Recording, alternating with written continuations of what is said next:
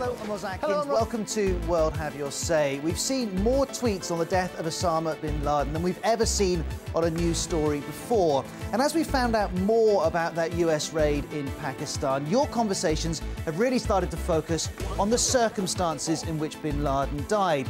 The Archbishop of Canterbury has said he's uncomfortable with what's happened, that it's hard to see justice done if you shoot dead an unarmed man. Some of you watching the BBC in Pakistan say America had no right coming in to your country. The rest of you watching around the world, do you agree with that, or do you see justice and justification in the way bin Laden was killed? We've got lots to talk about. Let's get in the studio and get things underway.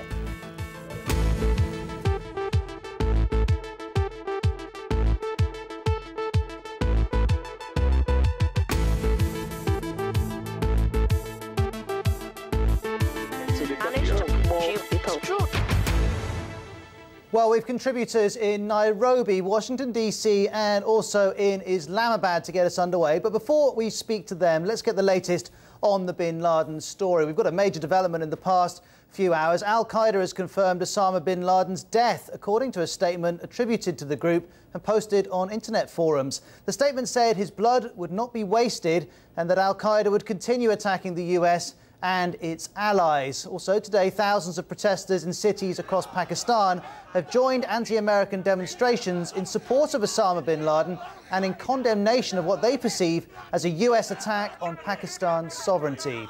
Now, in other news, as it has done for several weeks now, Friday has brought anti-government protests in Syria. Demonstrators have taken to the streets in Damascus and other cities despite a huge security presence. Now, as you'll know, President Bashar al-Assad's government has so far not tolerated anti-government demonstrations, and unconfirmed reports from activists claim that 6 people have been killed today. The coroner at the inquest into the London terrorist attacks of July the 7th, 2005 has returned a verdict of unlawful killing. 52 people lost their lives in 4 suicide bombs. This comes at the end of a 5-month-long inquiry that heard evidence from more than 300 witnesses. And the Japanese government has ordered the temporary closure of a nuclear power plant southwest of Tokyo after concerns over its ability to withstand an earthquake. The Prime Minister, Naoto Kan, said the Hamaoka nuclear power station must be prepared for major tremors and tsunamis before it's reopened.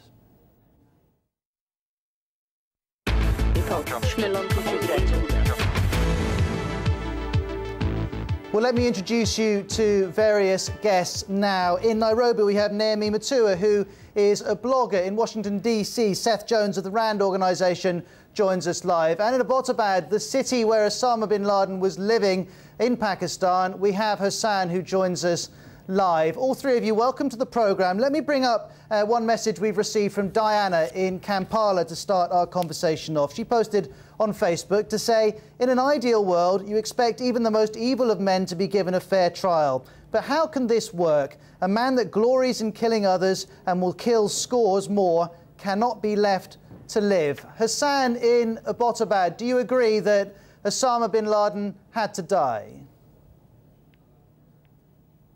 Thank you so much. Yeah, of course I agree, because he was a murderer, I think, and he had killed so many innocent women, men and children.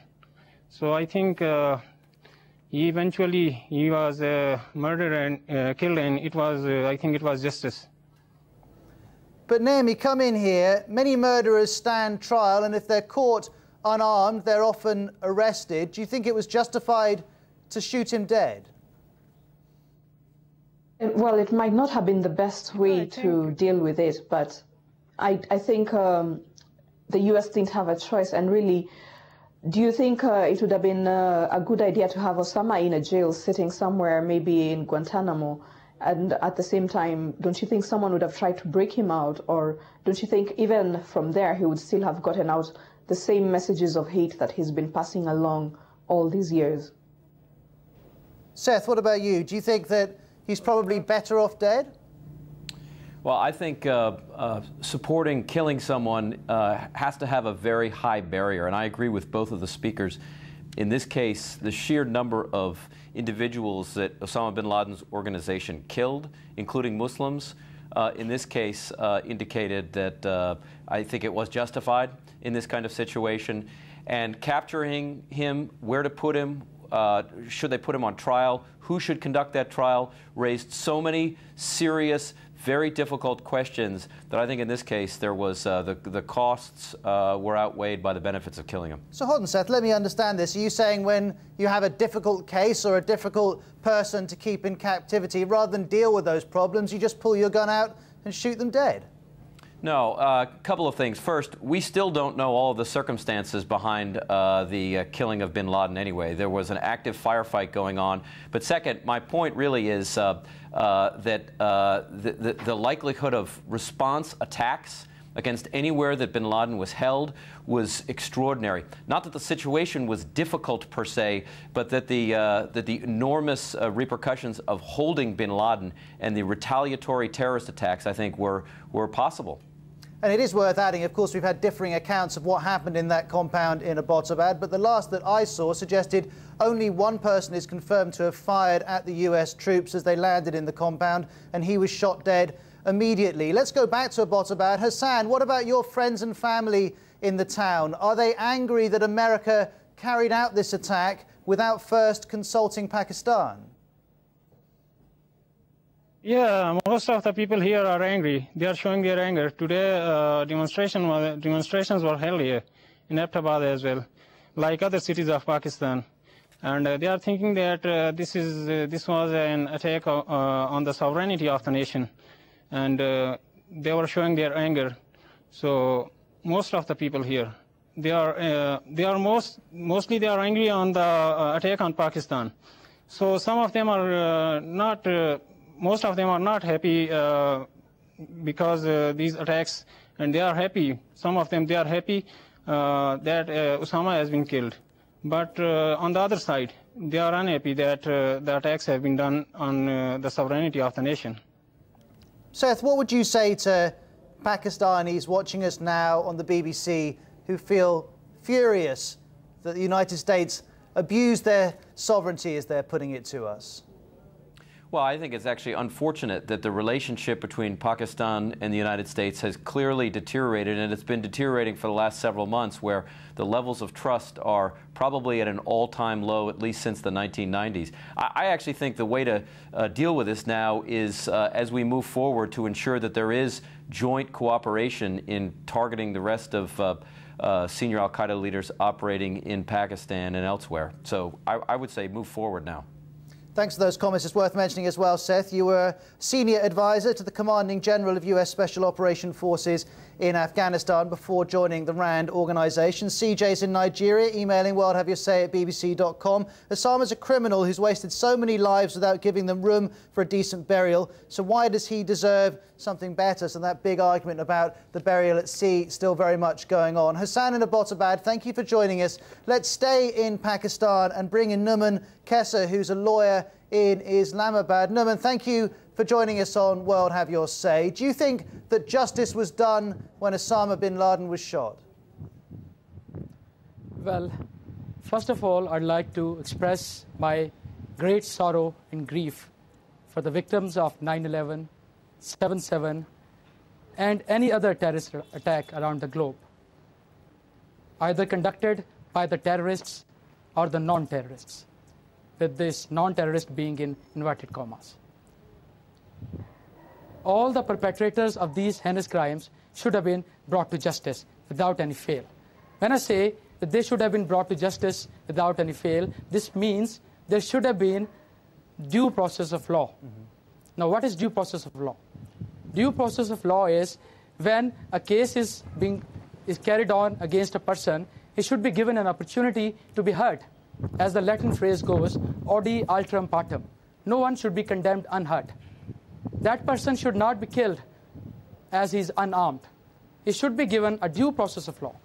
So same thing applies to Osama bin Laden as well. Well, Numan, I'm not a big fan. Let me jump in here and bring in Naomi in Nairobi, who didn't seem too concerned with that. Naomi, what would you say to Numan? He says even Osama bin Laden has the right to be heard in court.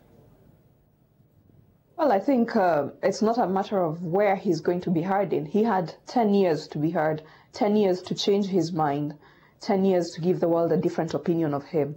I don't think it would have made a difference whether we heard him in court or not. Numan?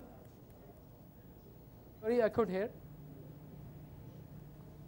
Nouman, what about the point Naomi's making that he had 10 years to come out and say, I want my day in court? He didn't take the United States up on that offer. I can't hear you properly, but what I'm trying to say is this process, due process of law, was even given to Saddam Hussein as well. He was holed up in a room over there, and he gave some kind of resistance over there as well. But he was caught alive, and he was given this right to due process of law. I'm not saying that the court procedure was proper or not, but all I'm trying to say is at least he was given the right to due process of law, which, for me, Osama bin Laden was not given. As I was saying, for me, Osama bin Laden is neither a hero nor a zero. All right, thank you very much. Let me just jump in here because lots of people are going to be responding to what you're saying, and we'll also try and fix up your earpiece. Abraz emailed us, well, have you say at bbc.com, to say, why didn't the US arrest him so they could find out more about Al-Qaeda's plans? And KP Team tweets us to say, it's estimated that cost $3 trillion on trying to find Osama over the last 10 years. Celebrate that if you want to. He doesn't sound overly enamoured with us. If you are tweeting us, put the hashtag WHYS along with your tweet and we'll pick that up. Seth, let me just bring you in once more here, because lots of our viewers and our listeners on BBC Radio are saying President Obama, when he said he wasn't going to release those photos, said he wouldn't do it because it's not who we are. And then they point at what happened during that raid and they ask, is that really what America wants to be?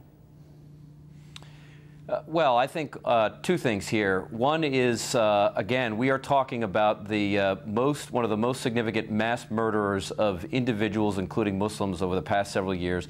Somebody who has admitted publicly, repeatedly, his involvement in the 9/11 attacks, as well as in multiple attacks since. He's admitted them. I mean, why do we need to go to a courtroom in this sense when he's publicly and repeatedly admitted them?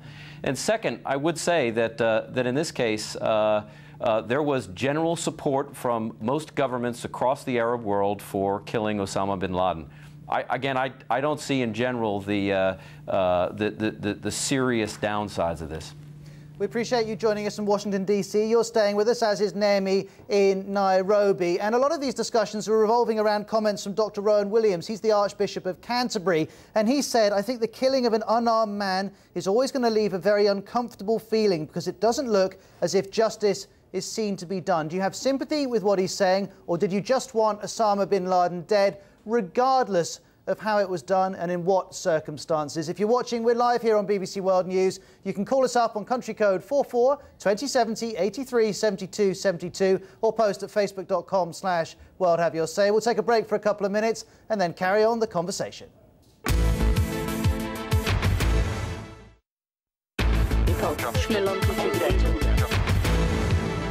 I'm Ros Atkins. Thank you very much indeed for joining me live here on BBC World News. This is World Have Your Say, and we're discussing if justice was done when Osama bin Laden was shot dead, when he was shot dead unarmed, a fact that some of you have picked up as saying that is not the kind of justice you had in mind. In a moment, I'll introduce you to a couple more guests, and I know that we've had calls from Mauritius, New Zealand, Nigeria, Afghanistan, Canada and Sierra Leone. Do keep those calls coming in. But let me pull up a couple of messages. This is from Cedra Khan posting on Facebook and saying, if he was unarmed and we killed him just as mercilessly as he killed all those innocent people, does it make us any better than him?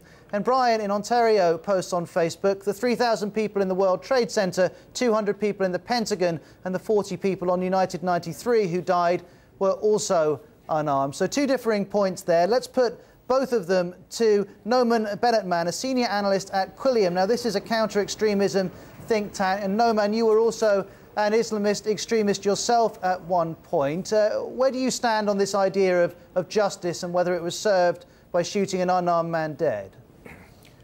I think there's something very important here. We're missing the context itself. You know, it's first of all, I would like to say it's a war. The context, it's a war. You know, and myself, I can tell you from my own experience, as being many times in the war zone. You know, it's very difficult. You know, to think like any soldiers he's prepared to do the police work.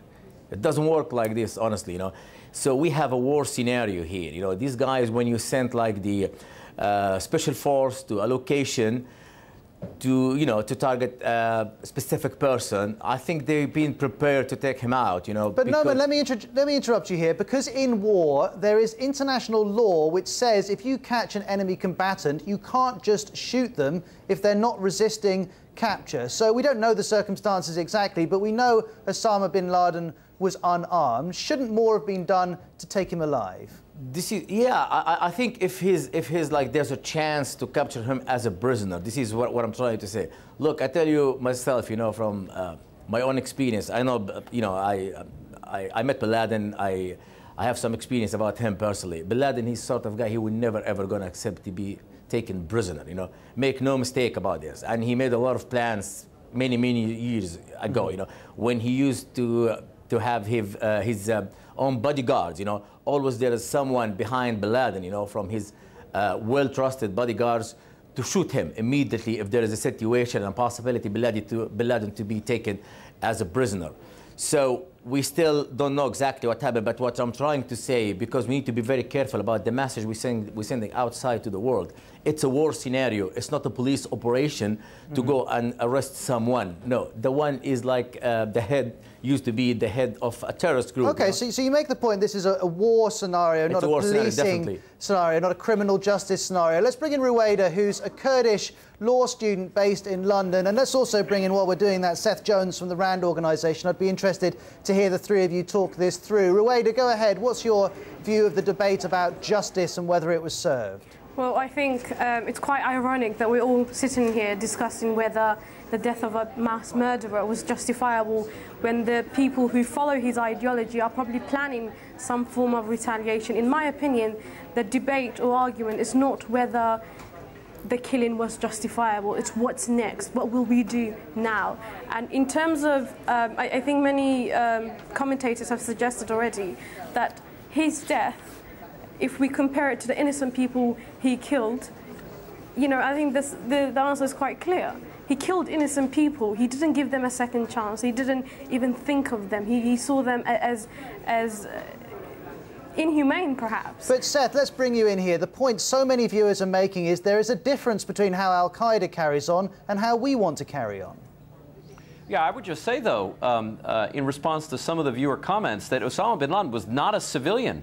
The individuals on the airplanes and the Twin Towers were civilians. Bin Laden, to go back to Noman's point, this is in a state of war. He was not a civilian. He has very different international rights under international law. The other thing I'd say, just being on some of these missions, is again with some active fire going on in a house at night with the potential for booby traps, as we've seen in many situations, and bin Laden, a moving target, known to generally always carry an AK-47.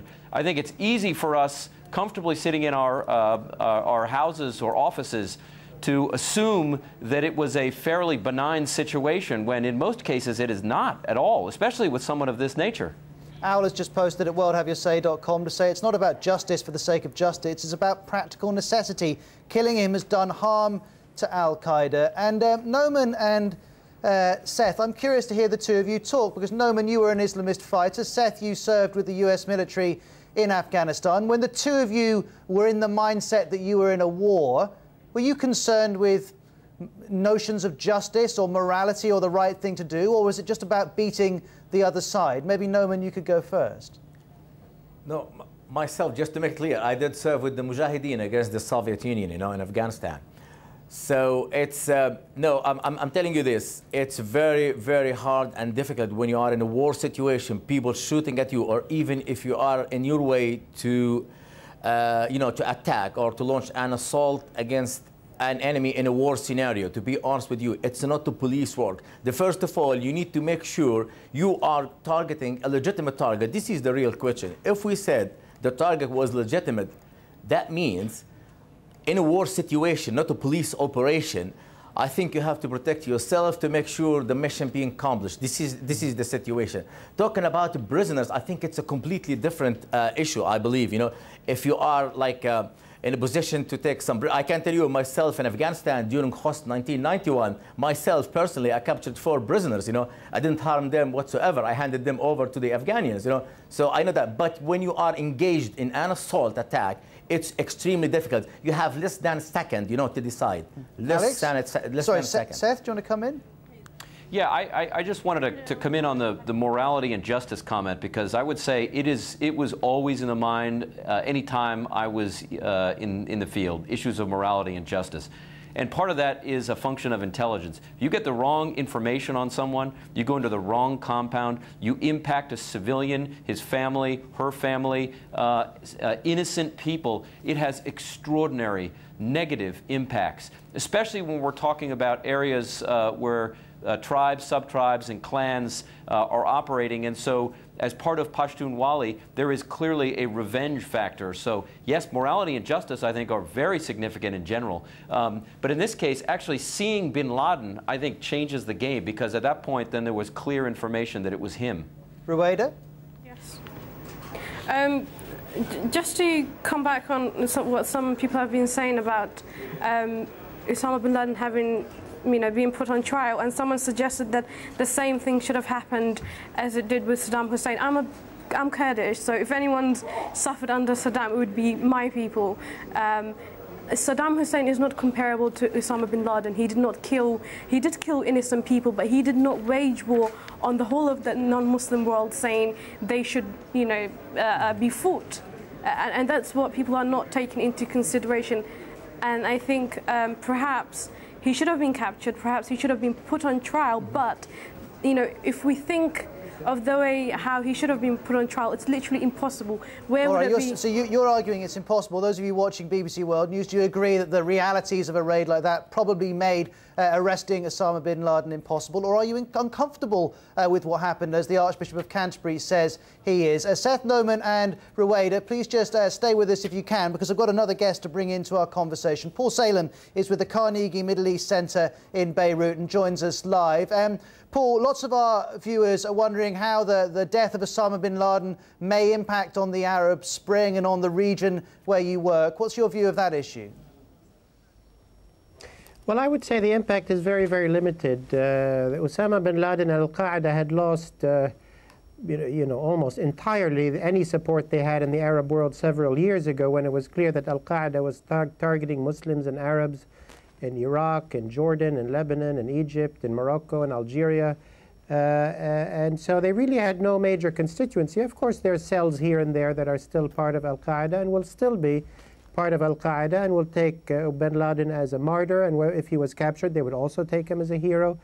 But the Arab world moved beyond bin Laden several years ago, and certainly after the Arab Spring, the Arab uprising, the Arab public, Arab media, Arab public opinion is riveted and mobilized around the pro-democracy movement, which certainly flies in the face of anything radical Islam or bin Laden himself had proposed.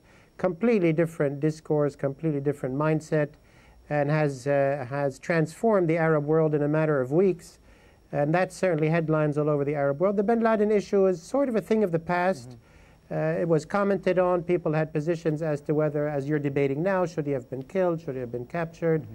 There's not much love for the U.S. in the region, so there was not much rejoicing, certainly, but also certainly that's echoed by at his death. That's certainly echoed by the feedback we're getting back from Pakistani viewers, who seem equally angry with Al-Qaeda and with America. Well, for the moment, many thanks to Seth and Noman, to you, Paul Salem from Beirut, and also to Ruwaida, Kurdish law student. We're going to carry on the conversation at worldhaveyoursay.com and here on BBC World News in a few minutes' time.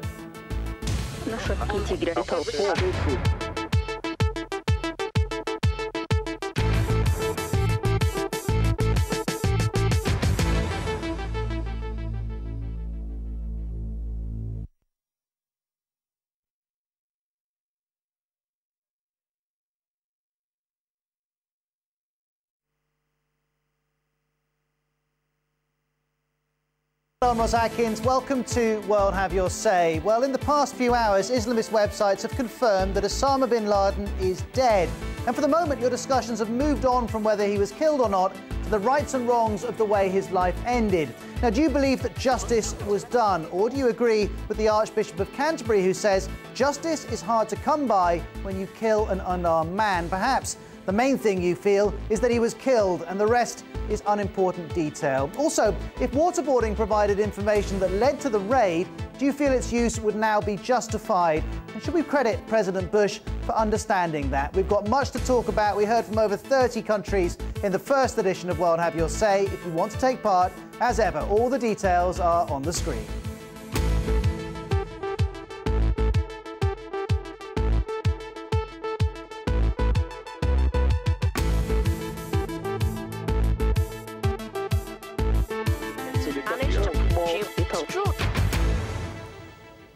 Yes, all the contact details are on the screen. If you want to give us a ring, tweet us, text us, email us, go on the blog or Facebook as well. And we've got guests in Islamabad, London and Nairobi waiting to talk with you. But before we bring them into the conversation, let's get the latest on the bin Laden story. We've had a major development, as I was saying, in the past few hours. Al-Qaeda has confirmed that Osama bin Laden is dead, according to a statement attributed to the group and posted on internet forums. The statement said his blood would not be wasted and that Al-Qaeda would continue attacking the US and its allies.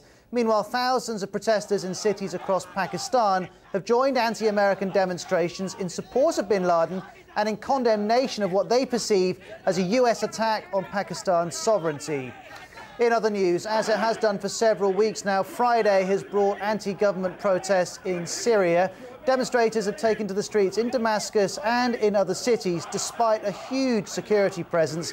As you'll know, President Bashar al-Assad's government has not so far tolerated anti-government demonstrations, and we do have unconfirmed reports from activists who claim that 6 people have been killed today. The coroner at the inquest into the London terrorist attacks on July the 7th, 2005, has returned a verdict of unlawful killing. 52 people were killed in 4 suicide bombs. Now, this comes at the end of a 5-month-long inquiry that heard evidence from more than 300 witnesses. And the Japanese government has ordered the temporary closure of a nuclear power plant just south of Tokyo after concerns over its ability to withstand an earthquake. The Prime Minister Naoto Kan says Hamaoka nuclear power station must be prepared for major tremors and tsunamis before it's reopened.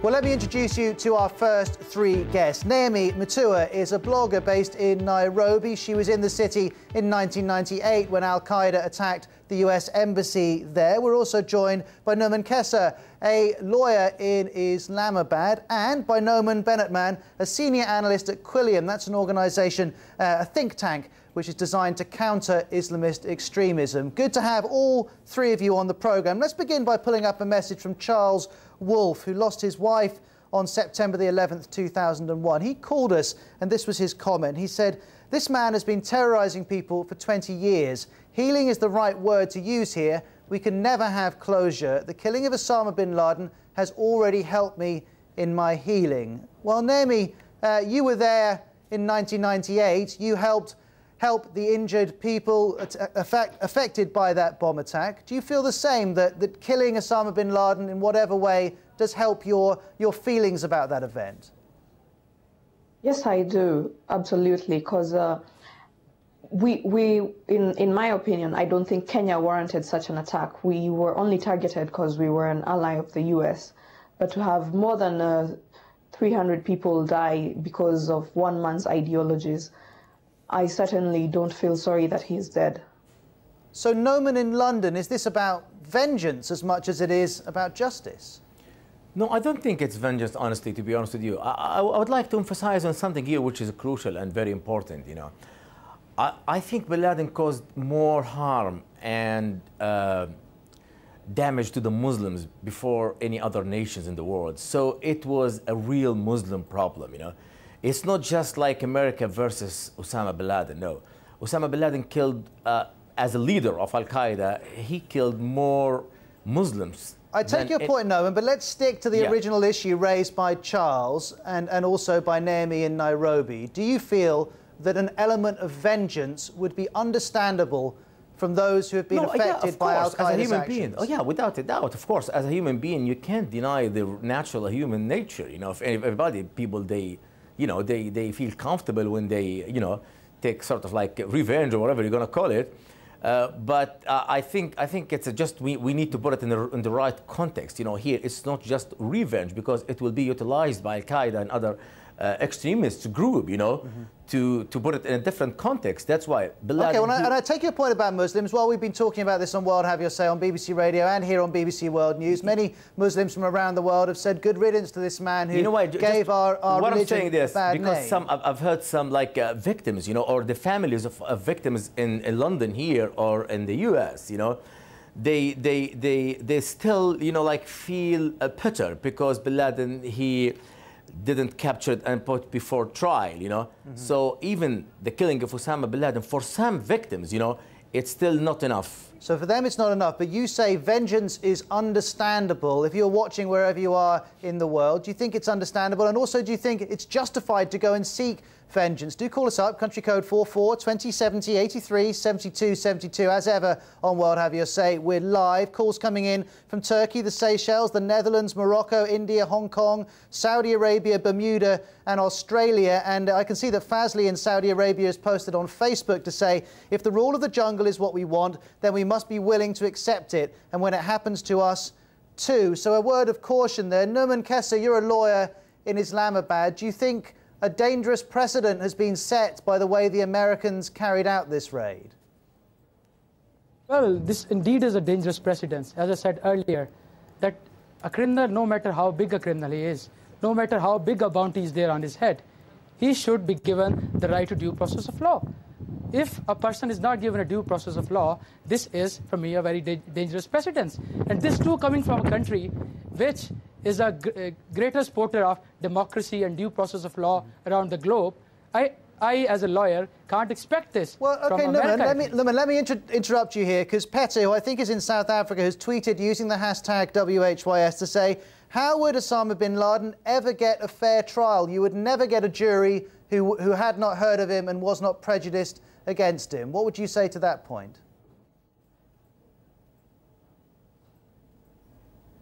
Doesn't sound like Numan can hear us, which is a shame. But Numan, let me put that point to you. Do you think the dream some people had of putting Osama bin Laden on trial was ever realistic?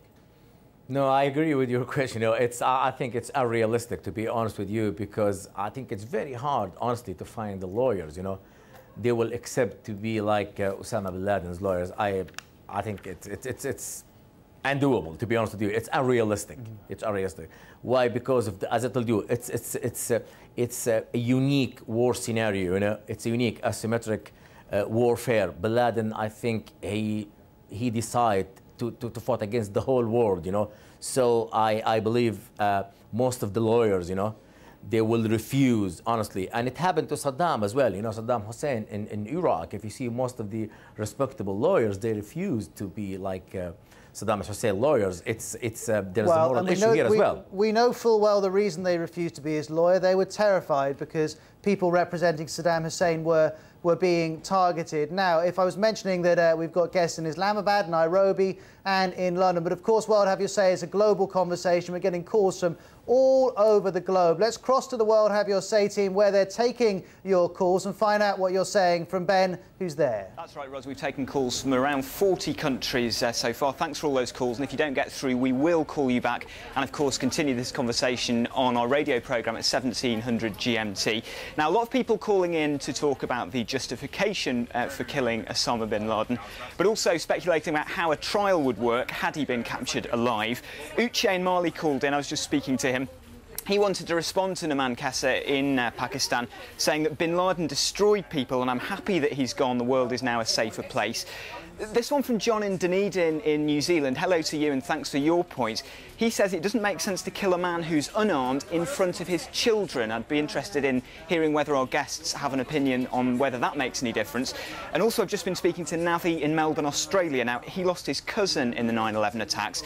He thinks we could have got more information on terror networks had bin Laden been captured and not killed? And of course, if you don't want to call us, you can always post on our Facebook page. It's facebook.com/World Have Your Say. Thanks very much, Ben. And if you're watching and do go to our Facebook page, click the like button at the top of the page, and then you'll get all of our updates in your news feed, and you can take part in the conversations as and when you choose. Now, we've said goodbye to some of our guests. They'll be coming back a little later. Let's bring in 3 more people to speak with you. Mehreen is a blogger with us in Lahore. She's an American of Pakistani descent. We have Seth Jones of the RAND organisation, who used to be an advisor to the Commanding General of US Special Operations in Afghanistan. And first of all, let's speak to Siddharth Varadarajan, Strategic Affairs Editor at The Hindu in Delhi. Siddharth, welcome to World Have Your Say. Do you think that the Americans missed a trick by not trying to get more information out of Osama bin Laden?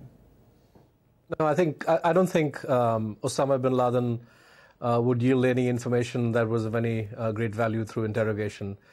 We know, for example, that Khalid Sheikh Mohammed, despite being tortured, waterboarded or whatever you have it, has not yielded anything of any great significance, and Osama would have been a harder nut to crack. I think the issue really is, were the SEALs given a mission of basically executing him? Did the US consider the option of capturing him if there was a chance? I think these are questions that one could ask.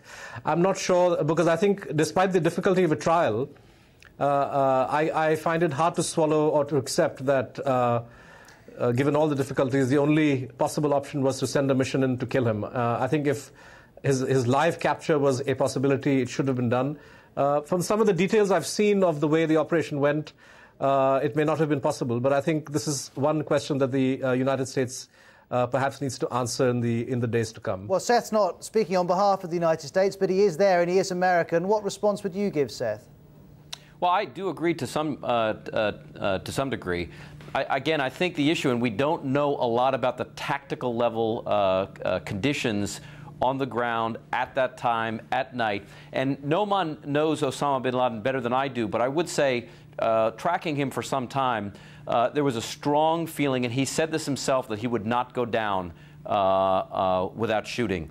And again, he had some guards with him. There were concerns about booby traps in areas. So I do think if you're going into a house to either to capture or to kill him, this kind of situation presents extraordinary risks, extraordinary tension, and there have clearly been a range of cases where U.S., Pakistani, Indian, and other soldiers have gone into this type of situation and died because of booby-trapped walls or doors. So, again, I think there's reason to be very seriously concerned about the security situation here. If you're tweeting as you're watching us, put WHYS as the hashtag, and we'll pick up all the messages. Mehreen, you're a blogger in Lahore. Let's get your view of what you're hearing.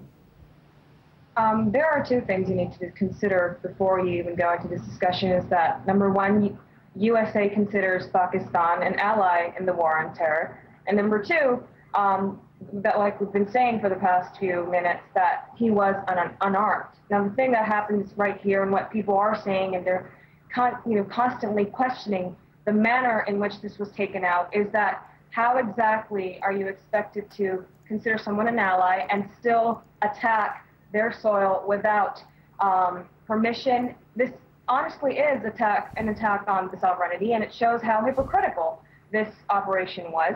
And you've seen the statements coming out saying that CIA did not trust Pakistan with this. So I think what we really need to do first is to redefine the alliance we have with Pakistan, and redefine how justice should be carried out. Because a man, no matter how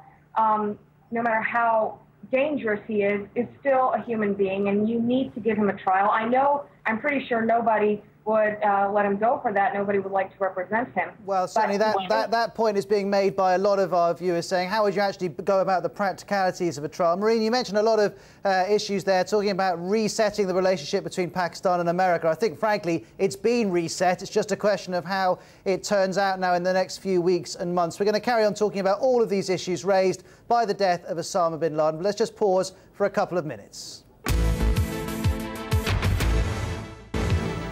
Welcome back to World Have Your Say. We're talking about whether justice was seen to be done when Osama bin Laden was killed. Spendrick has tweeted using the WHYS hashtag saying his death was justifiable, but it wasn't justice. Danny's watching us in Wyoming, simply saying he got what he deserved. And here's a message from Machimba in Zambia on our Facebook page. Whatever the means, information must be gotten from these terror mongers. If you live by the sword, expect to be waterboarded and die by the sword. Well, let's put that point first to Siddharth from the Hindu newspaper in Delhi. Siddharth, we know that a detainee gave information that led to the US finding Osama bin Laden. We don't know whether that detainee was waterboarded, but either way, does it prove the necessity of places like Guantanamo Bay?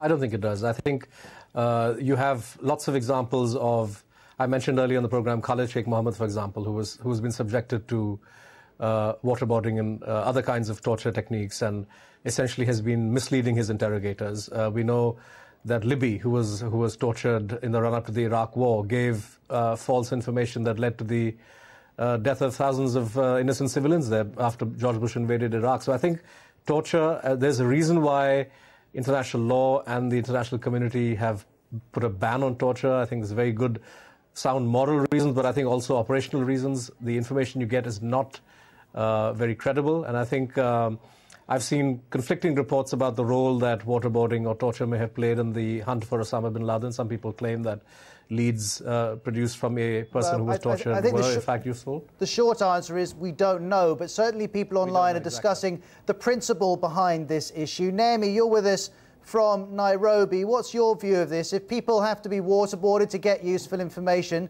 do you think this operation has shown the value of that?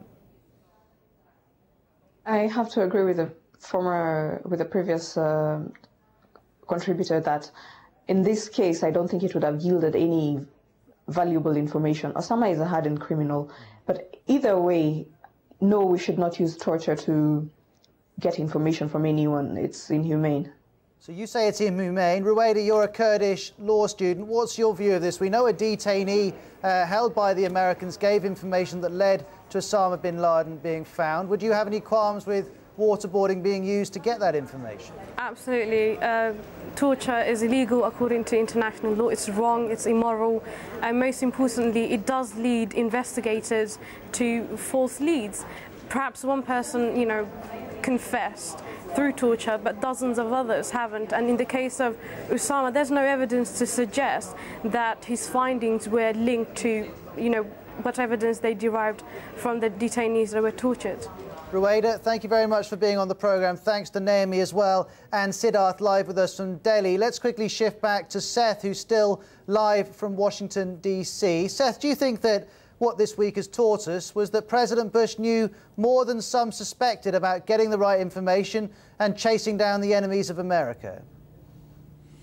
Well, I think on the issue of waterboarding, if that's what you're asking, I think as a general precedent, using non-coercive, non-torture techniques.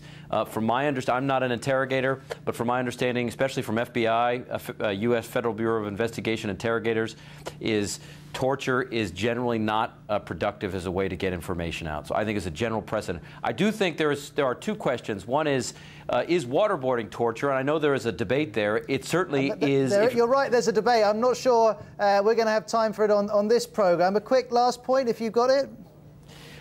Last point is there may be situations if there is an imminent need that coercive techniques, one could make an argument if they help save hundreds or thousands of lives. All right, well, we're going to pick up on those issues on World Have Your Say on BBC Radio in 1 hour's time. Keep the calls coming. You can see the team there. Give them a ring if you want to take part in that discussion. Thanks to Seth. Thanks also to Noman here in London. I'll speak to you very soon.